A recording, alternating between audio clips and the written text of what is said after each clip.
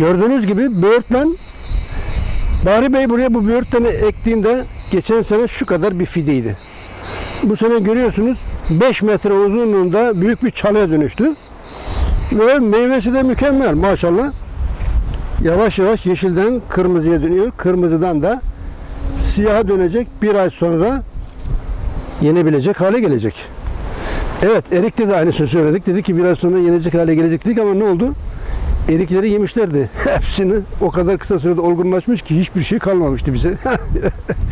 Evet, böğürtlen maşallah böyle çalı gibi her tarafa yayıldı. Gördüğünüz gibi ta aşağıda da bir sürü meyvesi var. Çok çok güzel. Hatta siyahlaşanlar da var.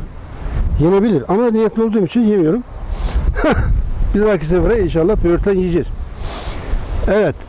Ormus Tarım'la suladığınızda böğürtleni kısa sürede çalı gibi yayılır ve canlı kanlı doğal meyve oluşur.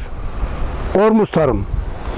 1 litre Ormus Tarım 40 litre suyla suluyoruz ve bitki topraktaki suyunu alıyor, mineralini alıyor. Böylece bitkinin meyvesinde enzimler oluşuyor, vitaminler oluşuyor. Daha lezzetli, daha tatlı, daha hoş bir meyve meydana geliyor.